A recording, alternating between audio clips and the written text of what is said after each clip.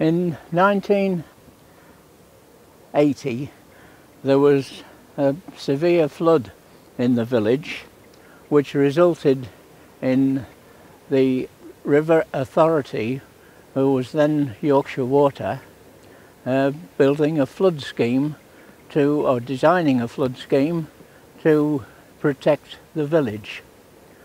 Now this flood scheme consists of a flood wall through the village and flood plains upstream and downstream of the village. There was a village committee formed at this time, which I was a member of, and I've been involved in the flood scheme right from the beginning. In 1982 there was an even more severe flood when about 80 odd houses in the village were flooded. Unfortunately, the wall was just in the early stages of construction at that time.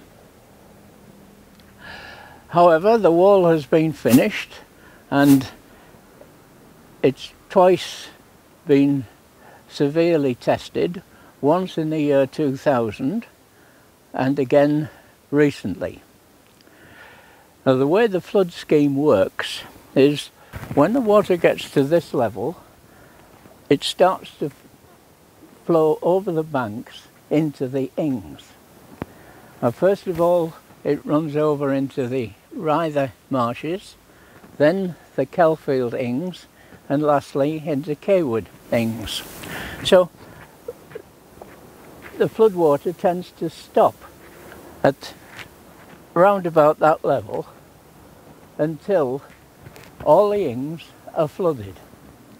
Now, it'll never rise above this level until the Ings are completely filled and the river level continues to rise.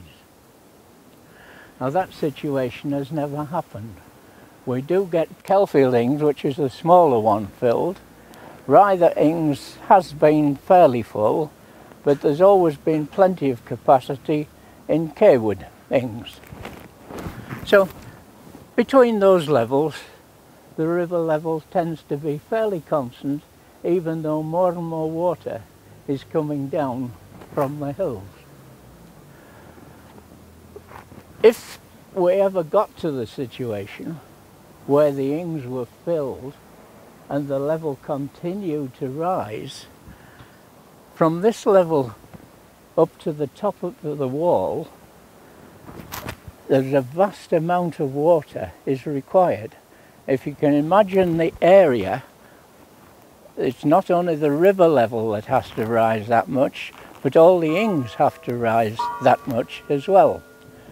In Kelfield Ings, for instance, between this level and the top of the wall, there's something like 200,000 cubic metres of water required before the level would get up to this top.